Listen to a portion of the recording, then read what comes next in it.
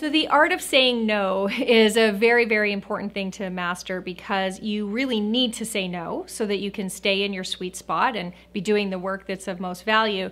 And at the same time, you need to say no in a way that doesn't make you seem like you're not a team player or doesn't alienate people. So the way to say no is to start with talking about how important the work is in the first place. So, tell me about what we're doing this for, what are we hoping to get out of it, and go through a series of questions that help the person understand, is the work even worth doing in the first place? Because maybe 50% of the time, it's actually not even worth doing. So start there. Second, if you're going to say no to something, tell someone why you're saying no and what you're saying yes to. That's a really great opportunity to go present at that conference.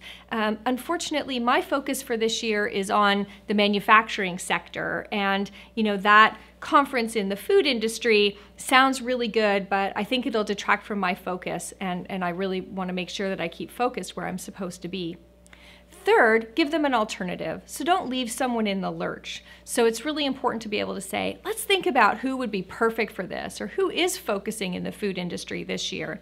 So, you don't just say no and kind of walk away and leave them hanging. Instead, first figure out if the work needs to be done. Then give a really good reason and rationale why it's not the sweet spot for you, and then help your teammate find an alternative.